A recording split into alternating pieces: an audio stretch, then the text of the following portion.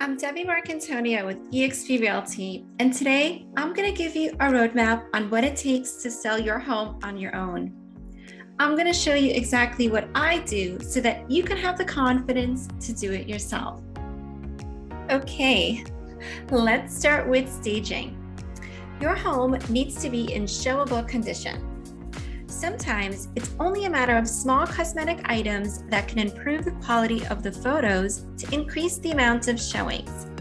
Staging your home is more than just clearing out the clutter, which obviously is needed. Staging will present the home in its optimal condition. Removing a couple pieces of furniture or repositioning them can open up a room to look much larger.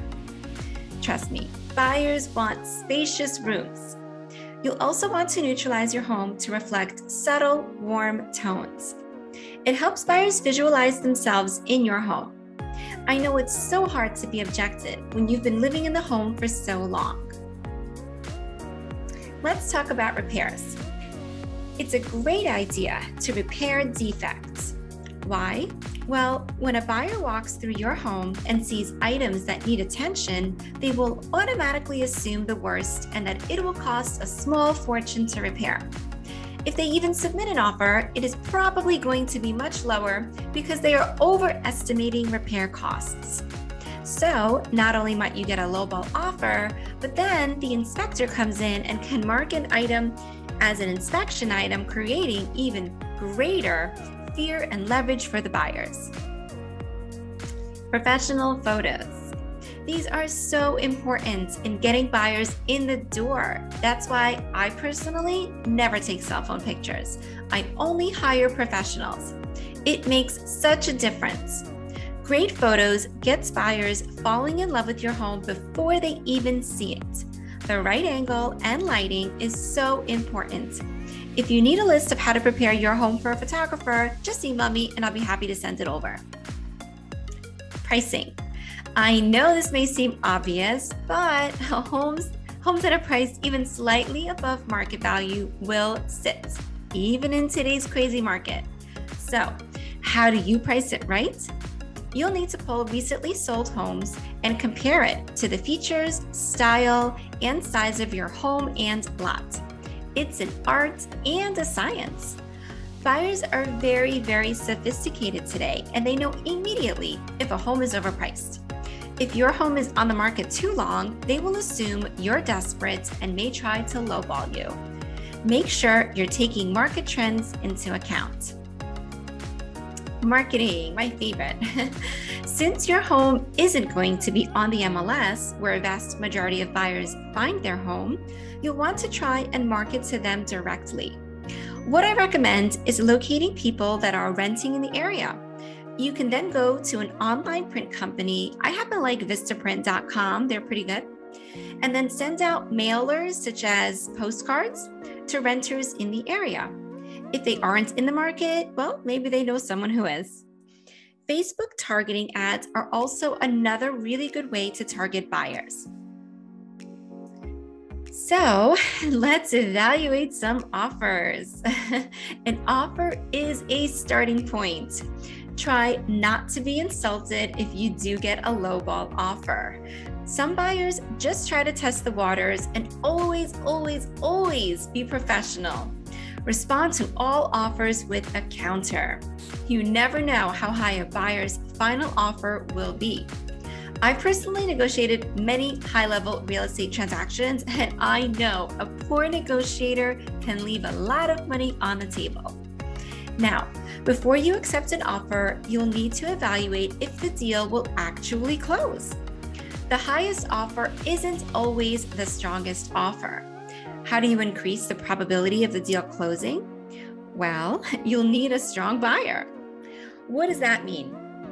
So when you start to receive offers, what I always do and recommend is to vet the lender. Is the lender giving you a pre-qualification or a pre-approval? There's a huge difference between the two. Anybody can get a pre-qualification. I mean, I can go online to a bank's website, punch in a few numbers, and print out a pre-qual.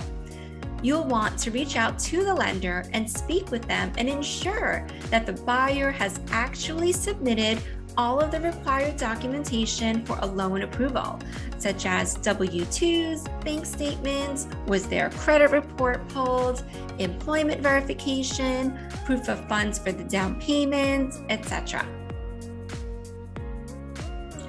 After you've accepted an offer, here's where the real work comes in. There's going to be a 3-day attorney review period. I have to express how important it is to have an excellent real estate attorney who knows what they are doing. Believe it or not, some of them don't, and it can cost you the deal. Once the attorney review period is over, the buyers will need to schedule an inspection as soon as possible. The inspector will inspect your home in great detail and will most likely find issues that you didn't even know existed. It happens all the time. The inspector will send a detailed report to the buyers. I've seen reports anywhere from 20 to 60 pages long. This report will be used to further negotiate the price down. This is where being a good negotiator has an advantage.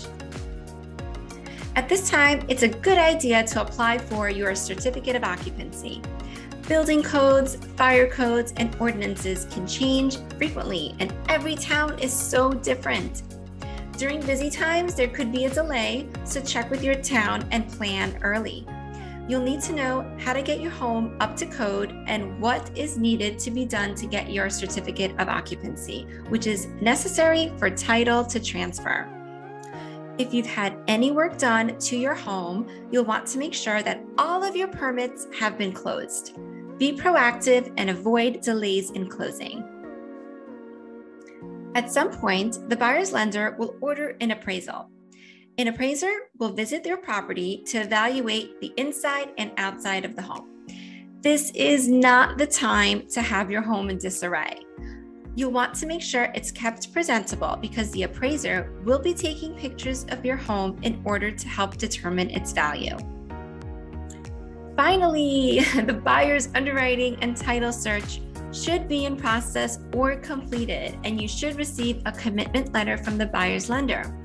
Now, don't be shy. Call the buyer or their lender to request this commitment letter. This will pretty much guarantee that all conditions have been met. And I have to tell you, any excuses on why a commitment letter isn't being issued could be a red flag. So be vigilant and don't be afraid to push hard on this. Congratulations! You should be able to proceed to closing. Once final employment verification has been completed by the lender, the buyers will be cleared to close. My favorite words. I love hearing that. Now, you'll want to schedule a final walkthrough, either the day of closing or the day before. Make sure everything is out of the house and nothing was damaged during the moving process. If you have any questions about the process, feel free to reach out to me. Or if all of this seems overwhelming and you would like help selling your home, it would be a pleasure to assist you. I'm Debbie Marcantonio from eXp Realty. Thank you so much for joining me, and I hope you have an amazing day.